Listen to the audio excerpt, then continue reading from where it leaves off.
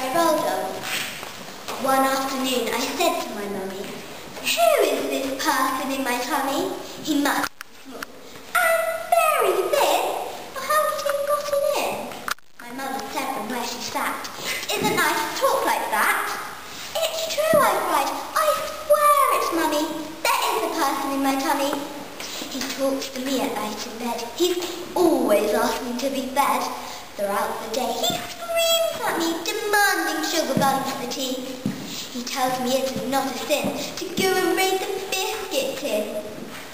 I know quite well it is awfully wrong to guzzle food the whole day long. But really, can't help it, mummy. Not with this person in my tummy. "You horrid child," my mother cried. "Admit it right away, you lie. You're simply trying to produce silly asinine excuse. You are the greedy guzzling brat, and that is why you're always fat." I tried all before. "Believe me, mummy, there is a person in my tummy." "I've had enough," my mother said. "You'd better go at once to bed." Just then, a nicely timed event delivered me from punishment.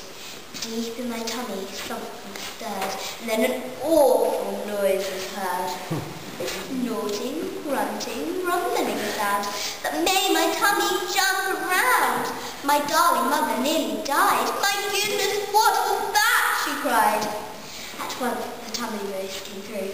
It shouted, "Hey there, listen you, I'm getting hungry.